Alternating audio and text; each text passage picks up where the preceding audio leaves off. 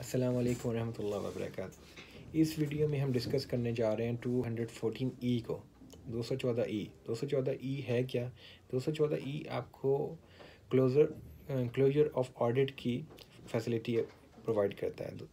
जिन लोगों को मतलब 214D के मुताबिक नोटिस इशू हैं उनको आप क्लोज़ करवा सकते हैं 214E के सहूलत को अवेल करते हुए। अब इसमें 3 क्राइटेरिया हैं।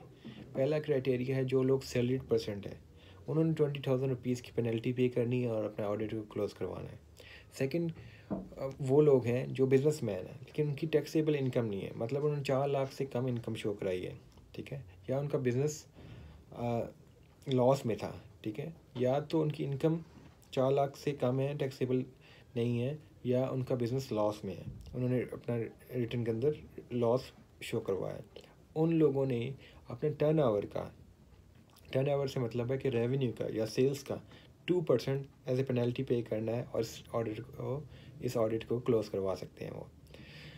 तीसरा जो क्राइटेरिया है वो उन बिजनेसमैन लोगों के हैं जिन लोगों ने टैक्स पे किया है, जिनकी इनकम टैक्सेबल थी और उन्होंने टैक्स पे किया, उन्होंने जितना टैक्स पे किया उसको 25% और पे करेंगे एज ए पेनल्टी और अपने ऑडिट को क्लोज़ करवा सकते हैं। तो ये 3 क्राइटेरिया हैं अपने ऑडिट को क्लोज़ करवाने के लिए। अब इस ऑडिट को किस तरह क्लोज़ करते हैं इसके लिए हम एक सेपरेट वीडियो बनाएंगे और उस वीडियो में जान सकेंगे कि हम इस ऑडिट को स्टेप बाय स्टेप किस तरह क्लोज़ कर सकते हैं। Thank you so much.